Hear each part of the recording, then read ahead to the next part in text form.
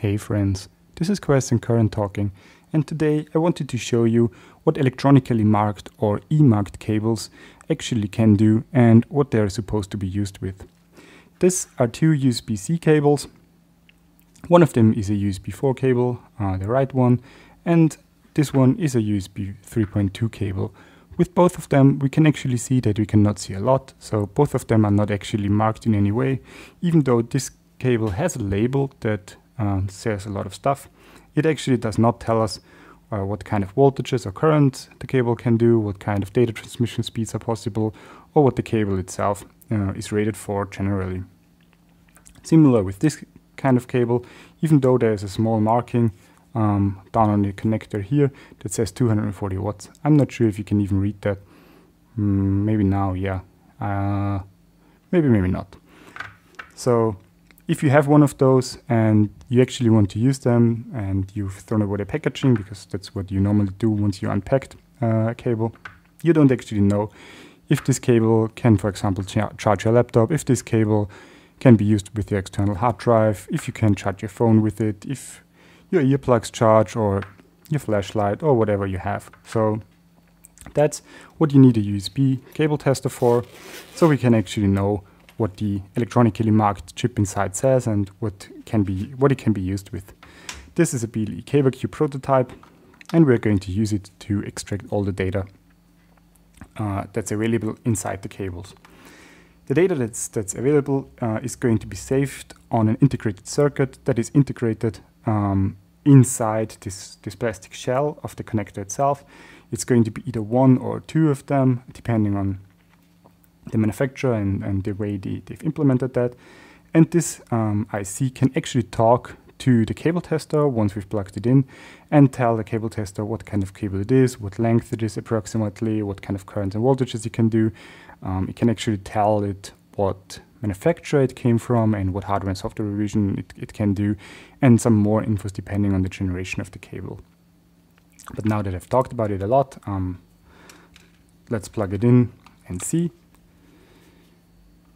So if we just plug it in and take a look at the results, we can see that the cable itself can support speeds of up to 40 gigabits per second, that's USB 4 speeds, and can charge up to 250 watts. The cable health itself is going to be 100% because we've just taken it out of the box. So if we take a closer look at the specs, we can see that the cable itself can not only support USB 4 speeds, but is also backwards compatible. This is good in a way because not all devices that we have, or at least I have at home, support USB 4. So even though some devices only use USB 2 in my household, this cable can still be used. And if you want to do something special, it can also support the debug accessory mode.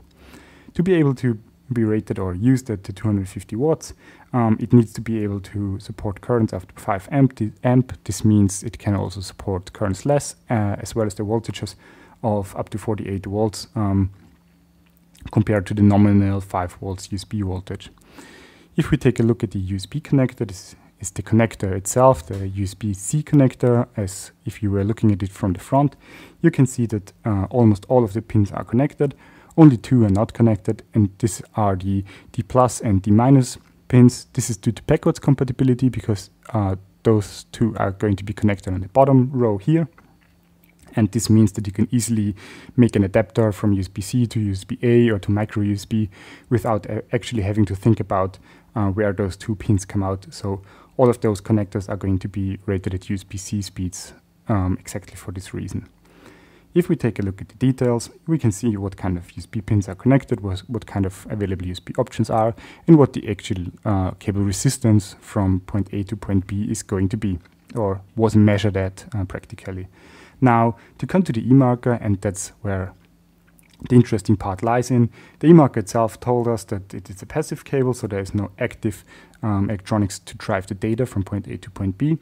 It did not tell us what kind of vendor it came from, interestingly enough, but it did tell us that it can support voltages up to 50 volts and currents up to 5 amps, and the cable itself is a USB 4 Gen 3 cable with a latency of smaller than 10 nanoseconds, which means that it's approximately 1 meter or less. Again, there is no hardware or software revision that the vendor itself did tell us, but it sent the correct vendor-defined message and the vendor-defined message ID that comes with it. Now that we know what we can use this cable for and that we can, for example, charge our laptop with it, we're going to take a look at the other cable, the red one, that even though there's a label that says nothing, we know that it's going to be a bit different and we can use it for different kind of things.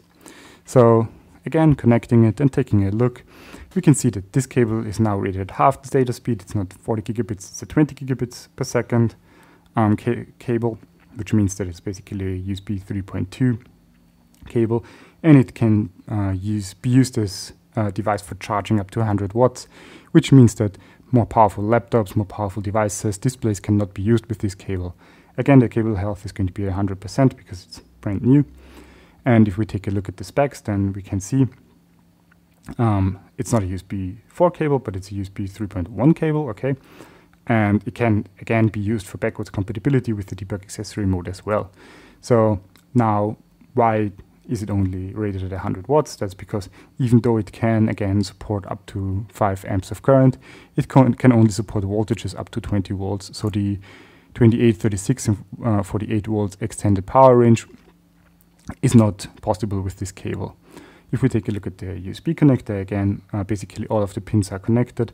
Just the two D plus and D minus pins are connected only once, as is correct with the specification of the USB Interest Foundation. So if we go back up and into the details, then we again see what kind of resistance the cable has. And what the eMarker itself told us, it told us that it is actually a USB 3.2 cable or USB 4 Gen 2, but I know that it's a USB 3.2 cable with less than 1 meter of length, so it is pretty much exactly 1 meter. And it can now handle voltages up to 20 volts with currents up to 5 amps with the vendor ID being empty. This cable obviously is hardware revision 1, so there also is obviously revision 0 floating around, and again there's a vendor-defined message and a vendor-defined ID that came along with the cable.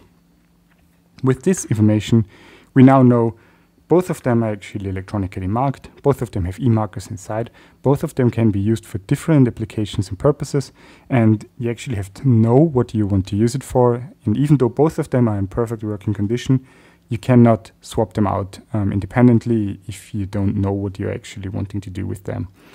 If you have any questions about the eMark, about the cables, or about the connectors, don't hesitate to ask and just put them in the comments below, and thanks for watching.